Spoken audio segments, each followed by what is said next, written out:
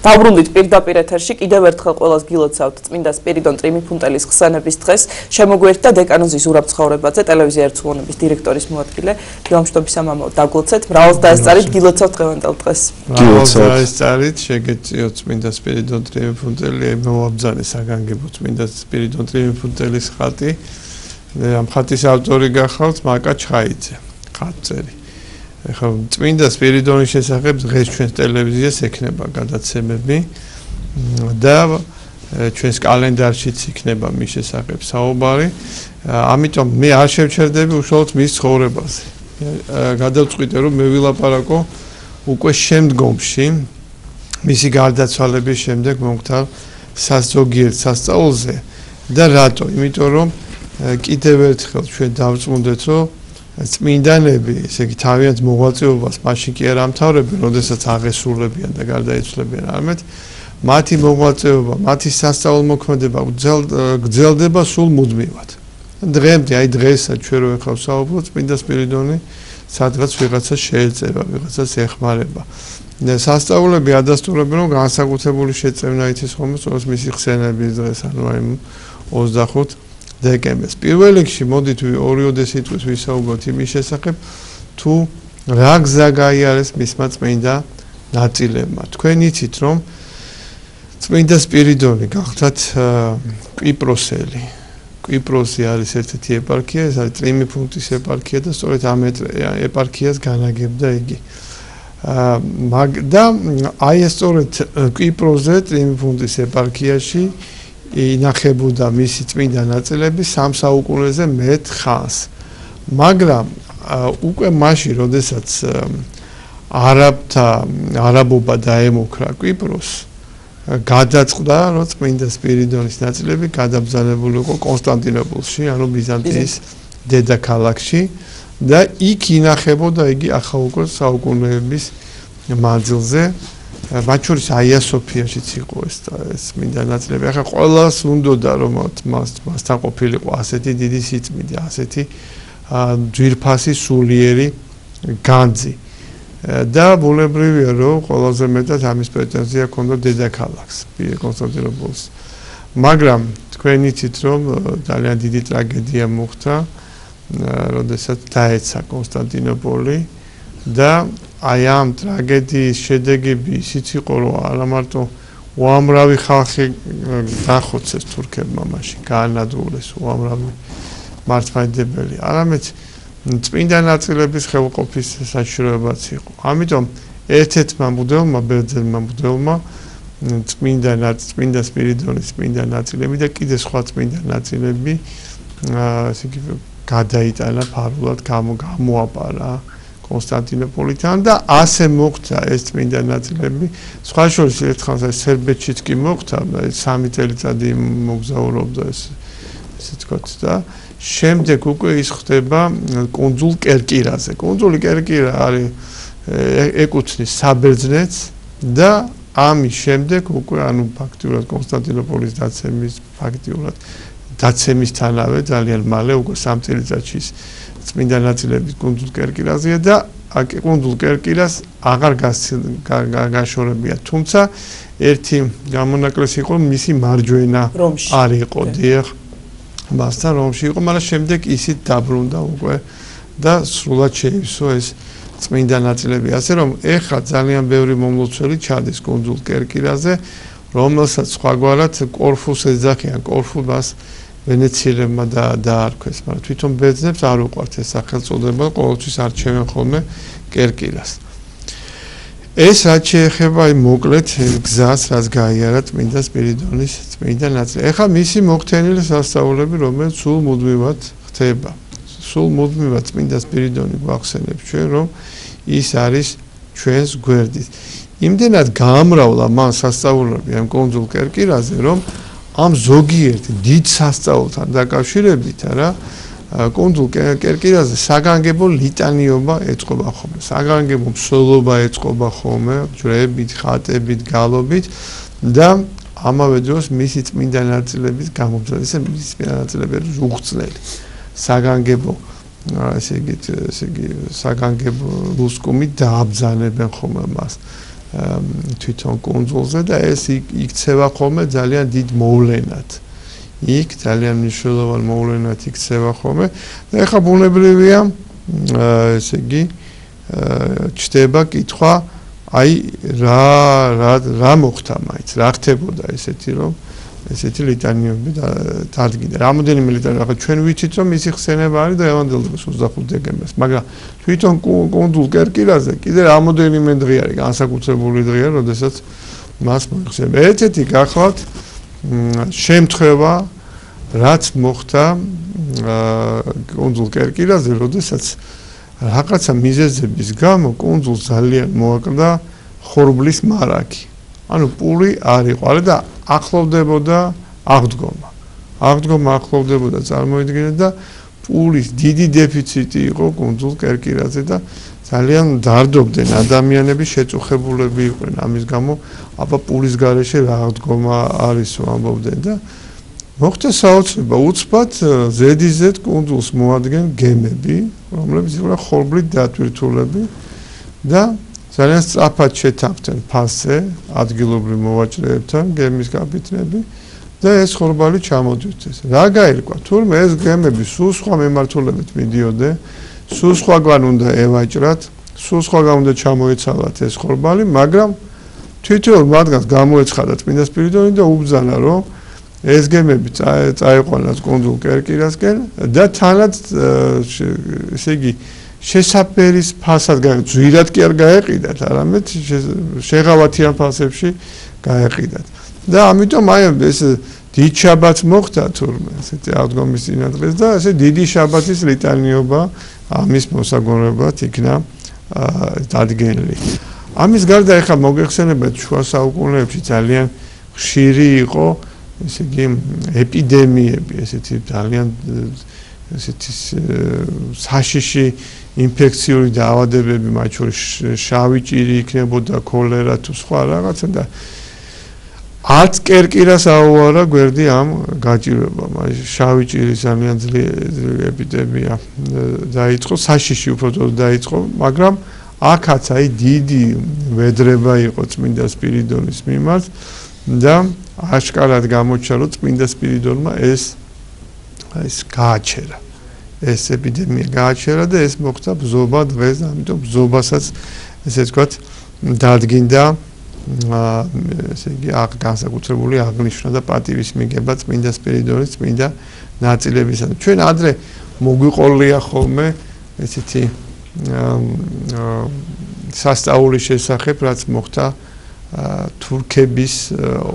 თურქებთან დაკავშირებით კერკირაზე, მაგრამ ეხლა უფრო დაწვრილებით მოყვეთ. 1716 წელი არის კუნძული სხვა შორის არ იყო თავისუფალი, ვენეციელების ხელში იყო.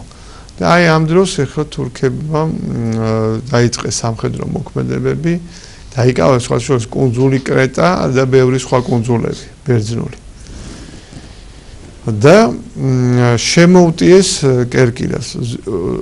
განსხვავება ჯარებს შორის იყო უზარმაზარი. ესე კერკირას იცავდა 5000 ბერძენი და თურქების ხარაზე იბრძოდა 33000 კაცი. 33000 კაცი, ამას ემატებოდა შეიარაღება, ქვემეხები და ასე შემდეგ, ასე შემდეგ. მათ მოახერხეს დესანტის გადასხმა უკვე კუნძულზე და შეუწიეს ციხე სიმაგრეს. ნუ ეს საშინელი ბრძოლა მიდიოდა ძალიან ესეთი თავგანწირული ბრძოლა მიდიოდა, მაგრამ აშკარა იყო, ყველა ხვდებოდა იმას, რომ ესე იგი ვერ შეძლებდნენ კუნძულის დაცვას. რა თქმა უნდა, არავის დავიწყებია ასეთი გაჭირვების დროს კუნძულის უდიდესი მფარველი წმინდა სპირიდონი და ევედრებოდნენ დღე და ღამე. ესე ხო იბრძოდა ნაწილი მოსახლეობის, ნაწილი ევედრებოდა დღე და ღამე და აი ამ დროს მოხდა ასეთი რამ, რომ წმინდა სპირიდონი გამოეცხადა პირდაპირ ესე იგი თურქულ ჯარს ანგელოსა დასთან ერთად და ხელში აი ცეცხლოვანი რაღაც მახვილი ეჭირა. ისე შეშინდენო თურქები, რომ აკანკალებულები გაიქცენო. ხდებოდნენ ნავებში და ტოვებდნენ კუნძულსო და ნაწილი იმდენად გაუგნებული იყო, რომ ტყვე ჩაუვარდა ბერძნებს. ისინი ყვებოდნენ ჩვენ ვიხილეთ ბერი, რომელიც აი ცეცხლოვანი მახილით ჩვენსკენ მოიწევდაო. ეს იყო სწორედ წმინდა სპირიდონი და ძალიან დიდი მსხვერპლი ნახა თურქულმა მხარემ 15000 მეომარი დაიღუპათ მათ. მაშინ როდესაც კუნძულის დამცველთა მხრიდან დაიღუპა სულ 1500 კაცი, ზოგიერთი ტყვედ ჩავარდა თურქებიდან 65 ქვემეხი ასევე ხელში ჩაეგდეს ბერძნებმა და პირდაპირ აი ქალაქის თავმა ასეთი დაწერა ბრძანება, სადაც ოფიციალურად დაადასტურა, რომ აშკარა ჩარევა იყო წმინდა სპირიდონის, სასწაულებრივი ჩარევა იყო წმინდა სპირიდონის და აი ამ ჩარევის შედეგად გადარჩა კუნძული და შესაბამისად ეს აგვისტოში მოხდა. აგვისტოში მოხდა. აი 8 აგვისტოს, 9 აგვისტოს რომ მოიგერიეს ბოლო შეტევა თურქების, მივხვდნენ რომ მორჩა. ამის შემდეგ ვეღარ გაუძლებდნენ. მეორე დღეს მოხდა ეს ამბავი და 11 აგვისტოს აღარც ერთი თურქი აღარ იყო კუნძულზე, აღარც ერთი ესე იგი თურქი ჯარისკაცი იქ არ გახდათ. ასევე ხა სასწაული მოხდა უკვე აი აქეთ მოვდივართ ნელა ესე მე-20 საუკუნეში მრავალი სასწაული არის მოხდენილი. მაგალითად მეორე მსოფლიო ომის დროს გერმანულმა წყალქვეშა ნავმა ჩაძირა ბერძნული გემი და სულ რაღაცა 2-ოდე ნავით ცდილობდნენ რომ გადაერჩინათ თავი მეზღვაურებს, მაგრამ გადარჩენის შანსი ძალიან მცირე იყო და ერთ-ერთი მეზღვაური იყო განსაკუთრებული მოყვარ პატივისმცემელი წმინდა სპირიდონის და სულ ევედრებოდა მას და ამ გაჭირვების ჯამს განსაკუთრებულად ევედრებოდა და თხოვდა გადარჩენას. და ამ დროს ჰორიზონტზე დაინახეს მასაც წმინდა სპირიდონი გამოეცხადათ მას. მერე რაღაც მანათობელი შუქი დაინახეს, რომლის მიმართულებით დაიწყეს ცურვა და გარკვეული ხნის შემდეგ აღმოჩნდა რომ რომელიღაცა გემმა ისინი აიყვანა და გადაარჩინა. სხვა შორის ერთი შემთხვევა იყო კიდე ასევე წმინდა სპირიდონის სასწაულებრივი დახმარების და ასევე მეზღვაურებთან დაკავშირებით საშინელი ღელვა იყო ზღვაში და ერთ-ერთი მეზღვაური დიდმა ტალღამ გადარეცხა გემბანიდან და მოხდა ის აბობოქრებულ ზღვაში დაიწყო ჩაძირვა და აი ამ დროს თხოვა მთელი გული და სული წმინდა სპირიდონს დამეხმარა წმინდა სპირიდონს უცბად ხედავს წმინდა სპირიდონს რომ ხელი მოკიდა მას და გემბანზე ატყორცნა და ისევ გემბანზე დააბრუნა. როგორც კი დაბრუნდა ის კერკირაზე ეს მეზღვაური პირდაპირ აბსადგურიდან გაემართა მისი ტაძრისკენ რომ მისი წმინდა ნაწილებს ესე იგი თხეოდა და მადლობა გადაეხადა მისთვის და რო შევიდა მასეთი სურათს წააცლა რომ საფლავის მცველები ვერ ახერხებენ თურმე ბოლო დღე 2 დღეა ვერ მოახერხეს თუ 3 დღე სარკოფაგის გახსნა სარკოფაგი ჩაეკეტათ მაგრამ ეს მეზღვაური როგორც კი შევიდა ეს სარკოფაგი გაიხსნა და ნუ გამოჩნდა წმინდა სპირიდონის წმინდა ნაწილები და ემთხვია მას და უცბად შეამჩნიეს რომ ფაჩუჩებზე ფეხებთან ჰქონდა წყალმცენარეები მას შემოხეული აი ესეთი საოცრება გახდათ ან 1935 წელს რა შემთხვევა მოხდა აღმოჩნდა ესეთი ხო იცით რაც უნდა დიდი სასწაულმოქმედი იყოს ვინმე ყოველთვის აღმოჩნდებიან სკეპტიკოსები ყოველთვის აღმოჩნდებიან სასწაულის მოწინააღმდეგეები, მტრეები, წმინდანების მტრეები, ახლა დღევანდელ დღესაც არის ჩვენ ქვეყანაში ძალიან სამწუხაროდ. და როგორც ჩანს ესეთი კაცი იყო, ერთ-ერთი პოლიციელი, ბერძენი პოლიციელი და ის საჯაროდ დაიწყო მან თავშეყრის საზოგადოებრივი თავშეყრის ადგილას იყო და კერკირაზე და საჯაროდ დაიწყო მან მოობა წმინდანის ცუდად იხსენიებდა განიკითხავდა აი ამ ლიტანიობებს და პატივის მიგებას განიკითხავდა იმ ხალხს ვისაც ჯეროდა წმინდა სპირიდონის და აი ასეთ მდგომარეობაში იყო ანუ ხა გირიგული არავინ არ დაეთანხმა ყველა წინააღმდეგობას უწევდა და ამას სულ გააცოფა თურმე სულ გაღიზიანდა და უფრო მოუმატა ამ ახლა გმობას და ამ დროს მან იგრძო რომ დამბლა დაეცა პარალიზება მოხდა მისი პარალიზება მოხდა და ეხლა ის ღამე საშინელ ტანჯვაში გააგწარა თურმე ტკივილები ქონდა საშინელი ძალიან მძიმე მდგომარეობაში ჩავარდა ეს ახალგაზრდა კაცი და მეორე დღეს მიაყვანინა თავი წმინდა სპირიდონის მასთან ლოსკუმასთან მანამდე თვალწები გამოეცხადა ღამე სიზმარში ნახა და მოყვარული თვალებით უყურებდა წმინდა სპირიდონი და რომ მიიყვანეს წმინდა ნაწილებთან იქ ილოცა და განიკურნა ის ამის შემდეგ რომ ძალიან ხშირად ნახულობდნენ ანთებული სანთლით ხელში როგორ ლოცულობდა აი ეს პოლიციელი წმინდა სპირიდონთან და როგორ თხოვდა მას შენდობასაც პატიებასაც და თხოვდა ასევე შეწევნას ამ პოლიციელს გაუმართლა იმიტომ რომ ამ ქვეყნიურ ცხოვრებაშივე აი ამ მცირე სასჯელით იგი გამოფხიზდა და დაინახა თუ რა შეცდომა დაუშვა რა დანაშაული დაუშვა მაგრამ სამწუხაროდ არიან ადამიანები რომელსაც ეს დიდი წყალობა იყო წმინდანის მხრიდან გადაარჩინა ფაქტიურად ადამიანს სულიერ სიკვდილს და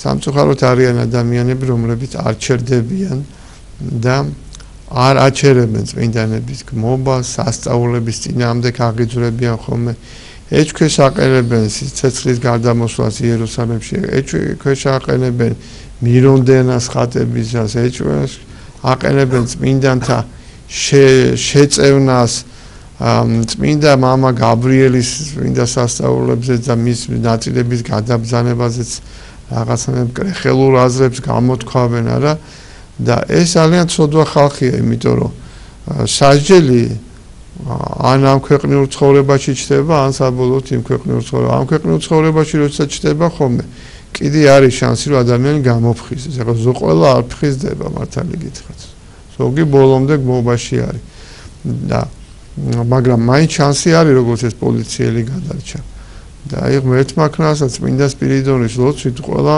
გამოფხიზდეს ყველა ჩვენი თანამემამულე გამოფხიზდეს და ესე იგი მიხვდეს რომ ესე იგი არავითარ შემთხვევაში ეს არ შეიძლება პირიქით რა დაუშავა ამ ხალხს წმინდანებმა და რატო აღიზიანებთ მათ ასე ამ წმინდანების თაყვანისებას შეწევნის და ახმარების და სიყვარულის მეტი მათგან არაფერი არ მიგვიღია ჩვენ და არაფერს არ იღებ მთელი კაცობრიობა და რატო ასეთი გაღიზიანება არაბულებრივი გასაკვირია მაგრამ მეორე მხრივ თუ ჩაუკვირდებით სულიერი თვალსაზრისით თუ შევაფასებთ არ არის გასაკვირი რომ ეს არის ეშმაკისგან ეშმაკი ახელებს ესეთ ადამიანებს აღიზიანებს ცდილობს რომ აღძრას წმინდანების წინააღმდეგ და ღმერთმა ყველა დაიფაროს 1958 წელს მოხდა კიდე საინტერესო ამბავი როდესაც ესე იგი ეშმაკეული ქალი გაანიკურნა 10 წლის მანძილზე ეშმაკეული იყო და მის საფლავთან მივიდა და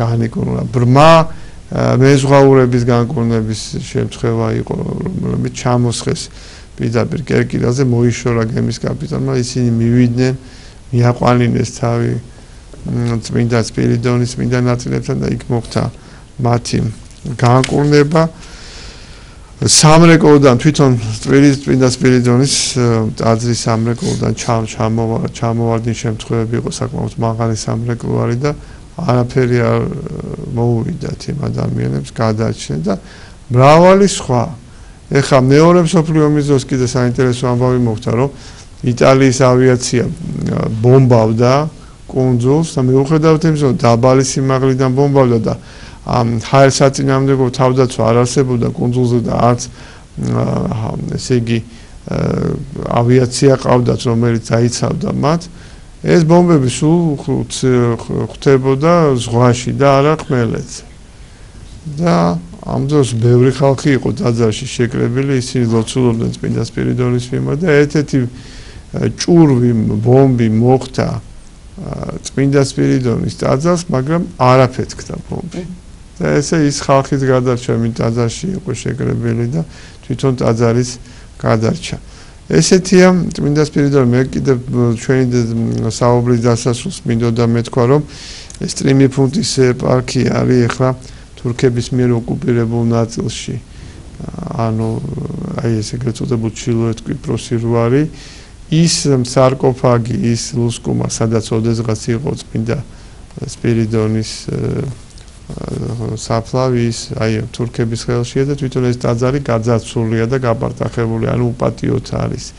და ძალიან სამწუხაროა და შეეციოს წმინდა სპირიდონი კვიპროსაც, რომ კვიპროსმა მოიპოვოს ერთიანობა, გამთლიანდეს და წმინდა სპირიდონი შეგვეციოს ჩვენ საქართველოს, რომ ჩვენ მისი ლოცვით და სხვა წმინდანების ლოცვით დავიბრუნოთ ჩვენი საყვარელი აფხაზეთი და შიდა ქართლი, ჩვენი ტკივილი, რომელსაც აუცილებლად დავიბრუნებთ ჩვენ და ამავე დროს შევთხოვოთ წმინდა სპირიდონს, რომ შეეციოს ჩვენს პატრიარქს, იმიტომ რომ პატრიარქის ინტრონიზაციის დღე დაემთხვა სწორედ წმინდა სპირიდონის ხსენების დღეს. შეიძლება ითქვას, რომ წმინდა სპირიდონი არის პატრიარქობის ფარველი.